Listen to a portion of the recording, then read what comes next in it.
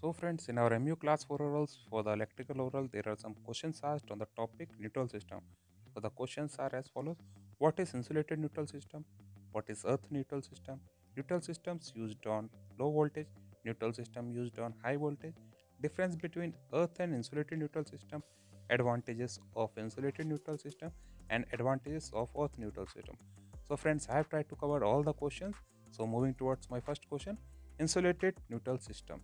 So, insulated neutral system is also known as neutral insulated system, and in a neutral insulated system, a single earth fault occurring in a system would not cause any earth current to flow in ship's hull.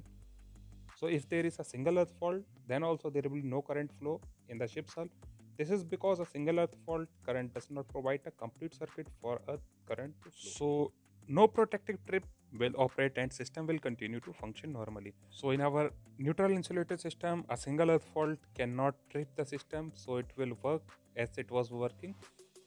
However, if a second earth fault occurs on another line in the insulated system, the two earth faults together will be equivalent to a short circuit, and the resulting earth fault current will operate protection devices and cause disconnection of the circuit. So friends, summarizing my insulated neutral system. So friends, in this, if there is a single earth fault, it will not trip the system, but if there is a second earth fault, so then it will behave like a short circuit and it will result to activate the protection device like a trip, and it will disconnect the system.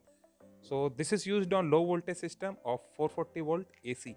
So friend, this is what the insulated neutral system is, and this is used on low voltage system. Friend, this is the circuit diagram of the single phase AC insulated system and three phase insulated neutral system, and down one are single phase earth neutral system and three phase earth neutral system.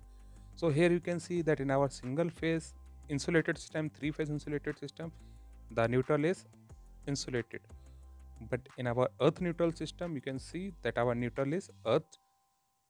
So this is the main difference between both, and in my next slide I will show you what is earth neutral system and how the connection is there. I will brief you and explain you about that. So now moving towards our next question, what is earth neutral system? So when a earth neutral system of generation is used, earthing is to be through a resistor. The resistor limits the earth fault current to a value not greater than the full load current of the larger generator on the switchboard section. To limit this earth current, a neutral earthing resistor is connected to the earth neutral of the source. So friends, in our earth neutral system, we are having a resistor which is known as neutral earthing resistor. This is used to limit the earth fault current to a value not greater than the full load current. So this is used to only limit the, and it is connected to our neutral. But in our insulated neutral system, there was no resistor, it was directly insulated. But here we are using a resistor. If a single earth fault occur in the line of an earth neutral system, then it would be equivalent to a short circuit fault.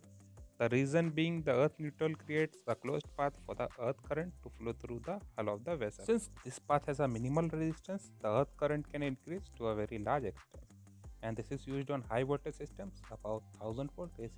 So friends, as you have seen in our insulated neutral system, if there were single fault, nothing happened, but if there was a second fault, then only it behaves like a short circuit. But here, if there is a single earth fault, then also it will behave like a short circuit and it will trip the circuit. So this is the main difference between both. So friends, here you can see that this is the earth neutral system, and we are having a NER neutral earth resistor for earthing. You can see that these are the resistors which is used to limit the earth fault current. So this is what the circuit is. And friends, summarizing the earth neutral system, so you can see the neutral is connected to the hull with the help of a resistor which is also known as neutral earth resistor. So sometimes the surveyor is asking the construction how it is connected, so now you can tell about that. Now moving towards my next question, advantages of insulated earth neutral over earth neutral system. So it maintains the continuity of the electrical equipments, hence critical equipments are not cut off in case of earth fault. Single earth fault does not cause a short circuit. So these are the advantages of insulated earth neutral system. Now advantages of earth neutral system over insulated neutral system. Cuts off the electrical equipment as soon as earth fault occurs. This saves the instrument. Only one earth fault is enough to cause the earth fault and hence the short circuit. So both are having their advantages. So friends, as you know that low voltage system is not dangerous as per high voltage system. So if we are using high voltage system, so we have to use earth neutral system, because it will trip the equipment and it will save, because if the high voltage is carrying over and there is some fault, so there is a chance of fire. So that is the reason we are using earth neutral system on high voltage, because it will cut off on a single earth fault. So friends, hope we are clear about all the questions which I covered in this video, and these are the questions which are asked in our electrical orals. So friends, if this video was helpful, please like and share the video and subscribe the channel Marine Help Board.